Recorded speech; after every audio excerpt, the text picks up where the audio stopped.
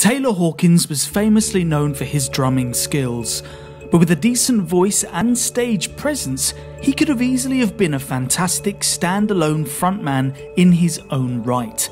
In today's video, we'll take a look at one of the lesser known times Hawkins lent his stage charisma and acting chops to impersonate one of the true great rock frontmen, Iggy Pop.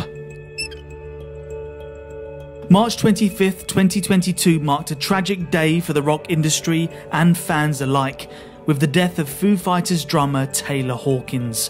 And with the world still reeling from the tragic sudden death of a much-loved musician, let's turn our focus to just how multi-talented the man was.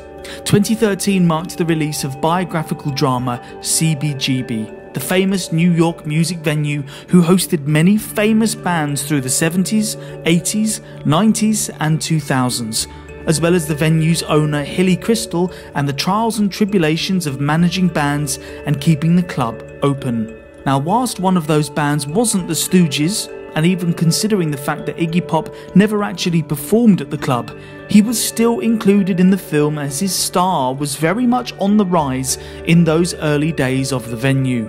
And who better to pick up and play the frontman than someone who not only has first-hand experience of the wild life of rock and roll, but who even resembles the man himself, Taylor Hawkins.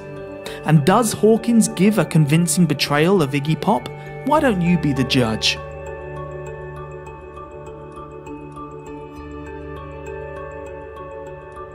Whilst being in the same band of another charismatic and entertaining frontman, Dave Grohl, will have undoubtedly rubbed off on Hawkins, you can't deny that with all the evidence of his amazing voice, regularly singing Queen's Somebody to Love whilst on tour with the Foo Fighters, and his charm and personality whilst on stage, would have made him a fantastic frontman in his own right.